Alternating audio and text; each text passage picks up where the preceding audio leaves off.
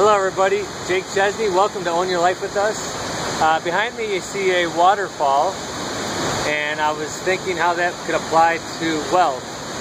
And I was thinking how much of the people in the world have a waterfall or a windfall mentality. They play the lottery and they maybe hope to get an inheritance.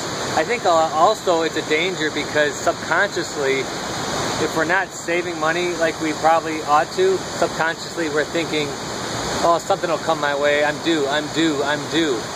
Well, I just want to challenge you, if that's you, to get rid of that, because most of the time there's not going to be a waterfall in life, a windfall, where you're going to make up for lost ground. And so the best way to handle that is to really look at your budget. And here we are in January, look at your budget and learn to save money consistently. Learn to live on less than you make.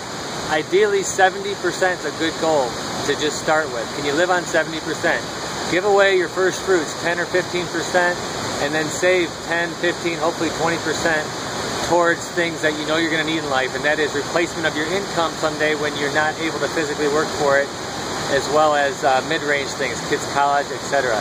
So my wish for you is that you will decide to take control, that you will decide to join this journey with us, so that you can have the freedom that comes from living your life by design. Everybody have a great week, and we'll see you next time.